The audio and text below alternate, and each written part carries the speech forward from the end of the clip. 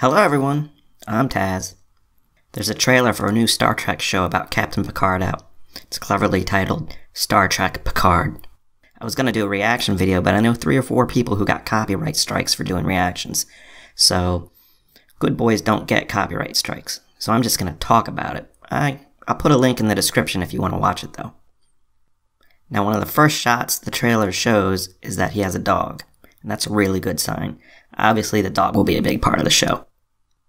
What are you doing here, Picard? I'm getting drunk, obviously. I didn't expect to see Jeri Ryan as 7 of 9 in this. I'm not up on Voyager that much. Could someone let me know if Picard ever met her before this show? Not to sound like a nerd, but I got a little misty-eyed when I saw Data at the end. I'll admit whatever they did to de-age Brent Spiner kind of went into that uncanny valley area, but it didn't really bother me too much. I guess because, you know, he's a robot. My dog ate your cat, Data. I can see that, Captain. I would watch it, but in the US it's on CBS All Access. I don't think I would subscribe to a streaming service for just one show, even if it were a really good show. Maybe I'll take advantage of a free trial sometime. Outside the US it's on Amazon Prime. I wish it were on Amazon Prime here because I like some free shipping.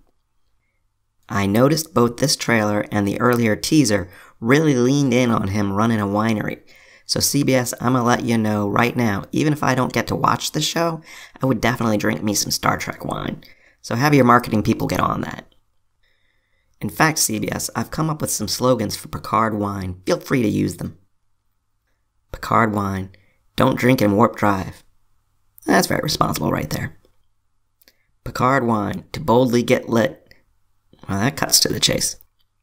Picard wine pairs nicely with weird alien food. That's good. I was wondering what pairs well with Klingon cock. You guys want me to stop? I've got more. Alright, no one said stop, so here's some more. Picard wine. Prepare to beam up your blood alcohol content levels. Well, that's classy. Picard wine. We shall serve no wine before its time travel paradox. Anyone get that Ernest and Julio Gallo reference? I think I'm showing my age. Picard wine. Want some booze? Make it show. And lastly, Picard wine, party like Darmok and Jalad at Tanagra. So I've heard the twist on this show is that Picard has an identical cousin named Luke John living at the winery with him. It's kind of like a Patty Duke show meets Odd Couple. Let's check it out. Luke John, what have you done? You've turned half of the Picard winery into a brewery.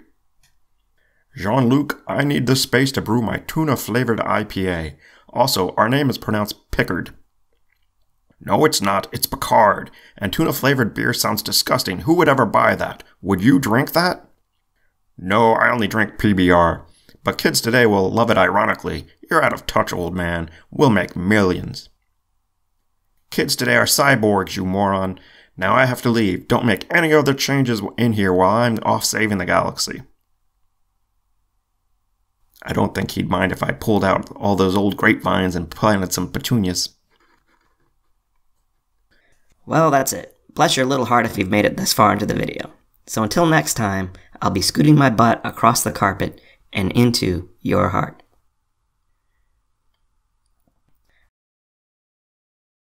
I wonder if there is even one person watching this video that has ever even heard of the Patty Duke show. By the way, this is my identical cousin, Zat.